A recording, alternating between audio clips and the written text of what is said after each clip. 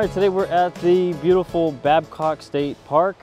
It's in West Virginia, about 4 hours from my house. Today it's overcast, light rain, and perfect conditions for what we're going to do. Because now there's no harsh light on the grist mill that we're going to photograph, and which leaves us really nice shadow detail, and hopefully we get some long exposures today. But yeah, it's just a short walk from the parking lot. We're gonna go there and get some images. All right.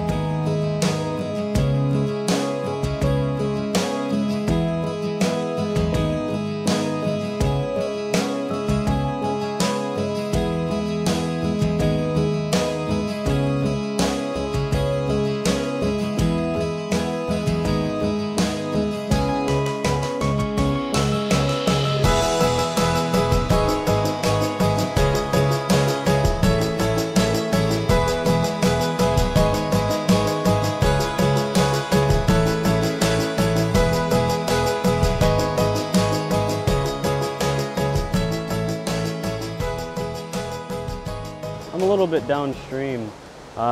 There's the grist mill right up there. I just came down and I was doing some B-roll, and I found this little stale creek, little stream between these rocks, but there's some really nice contrasting red, yellow, maybe there's a green leaf, just really nice fall color leaf petals. And I thought it was kind of out of the ordinary because you got your main grist mill right up there, but I wanted something a little bit more intimate. I like my intimate scenes, it's nice. So I just got my tripod set up very awkwardly, as you can see. It's just very, very unsatisfying. But I'm just framing up my shot. 50 mil look nice, but I don't have an adapter ring for it for the polarizer, so I had to opt out for the 24-70. All right guys, so I just took a test shot, and the only thing I don't like is about the polarizer's not working because the sun's too direct. And that's okay. I think it doesn't make terribly much of a difference, but I thought it would be nice to get that glare off the water, but it's not too distracting. So what I did was, I'll show you, I got this, just a cluster of leaves here, and right in the middle is an amber or reddish orange leaf, and it's pretty much dominating the scene. And right now, I'm at about 70 mil. I bumped my ISO up to 800 so I can get the shutter speed to 1/25 of a second, because this is just constantly moving. I don't want any blurry in there. So I had to bump that up to get my shutter speed up. But yeah, I think it's a really nice image. I also like the subframing of the wall here. It's just going across the screen, just kind of honing in on these leaves. I think it adds a little bit, something just a little extra there. I'm not sure at this point if I'm going to crop it in or not, so I can get rid of that. I think it's nice at the moment, but we'll see after post, so don't hold me to that subframing. But yeah, this is really nice image. So 1/25 of a second, ISO 870 mil, and yeah, just something out of the ordinary.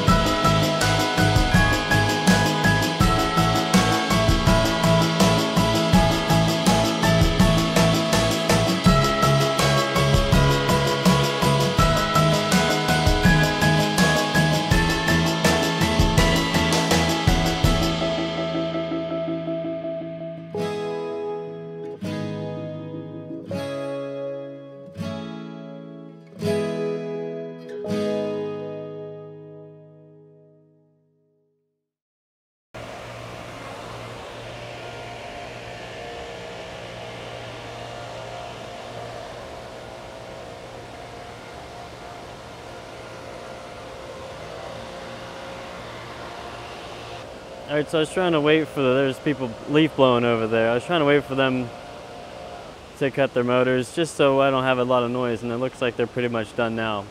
But I just came along, down this path here, and as you can see, there's a beautiful mill right behind me, the Grist Mill. And so we've been here for about an hour now. I move compositions back and forth throughout this little lane here, which is really one of the only compositions you can get at this mill. It's pretty simple, but very, very effective and beautiful. So right now we're just got a lot of the fall colors just, they're diminishing. They're very little right now. I'll show you, but over the past week or so, they kind of blown away, and so now there's a little bit of a scarce leaf on the trees, but we're just waiting for the people down at the bottom to clear out, and then we'll take our photo. But right now I'm pretty much set up. I kind of show you is that I got my polarizer on, just taking the glare off the water.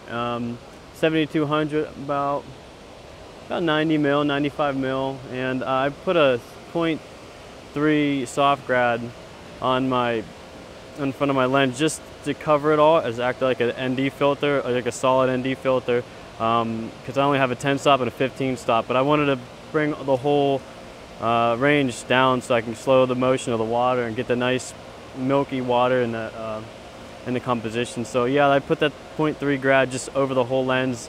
We're not half in it, so yeah, when they move when we get some clear foreground there, the people move, I'm gonna take the image. But yeah, we're just waiting. Really lovely place though.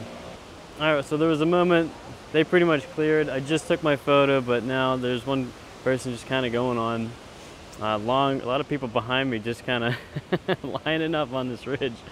But so yeah, I took my photo. I had about a fifth of a second, ISO 100, f11, nice water leading right up to the grist mill, beautiful fall colors around, and just a breathtaking place.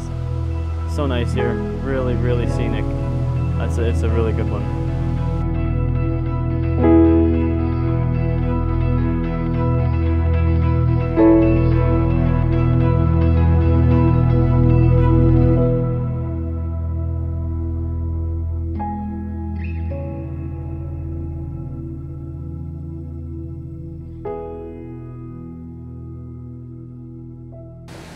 I'm just walking back from the area back behind me. You might be able to see it, but we were all lined up just taking photos of this mill. It's a beautiful mill behind me here. Yeah, you could throw a baseball to where we were standing from the parking lot. Super easy walk, just right around. Yeah, I was trying not to film. There was two guys leaf blowing all the leaves. So I was trying not to let you hear all that. So now I'm kind of walking away from it all. And I got my image. But I don't think it was a very clean video because there was people down there, which is not a problem. I have no problem at all. I was just waiting, and more people come. And when the time was right to take my photo, I couldn't get the GoPro and everything ready just to film. Sorry about that sloppy video. But yeah, people are all wandering around, and I don't blame it. It's a beautiful park, beautiful mill. What I wanted to just kind of go over is what I envisioned coming here, and what I wanted to take away was a very artsy, postcardy photo. Very soft, very painterly. Try not to make it harsh. Try not to make it sharp, harsh. Just soft, glowy, artsy, very postcardish. So that's what I plan on doing. And you already seen the image. So I'm really curious what you think of this place, because I think it's one of the most beautiful places around.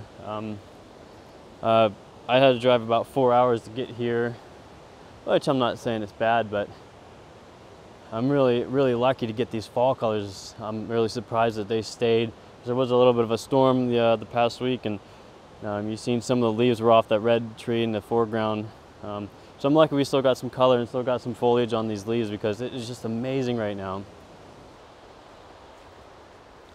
One last thing I want to talk about in this vlog is that I'm moving. I'm moving across the country to California. This video is probably not going to be released beforehand, if anything after or right before, hopefully. But yeah, so there's going to be a gap in my content. I'm going to try to keep that even or spaced out so it doesn't seem like there's a gap. But yeah, it's big news, and I want to tell you guys that I'm no longer going to be in Pennsylvania.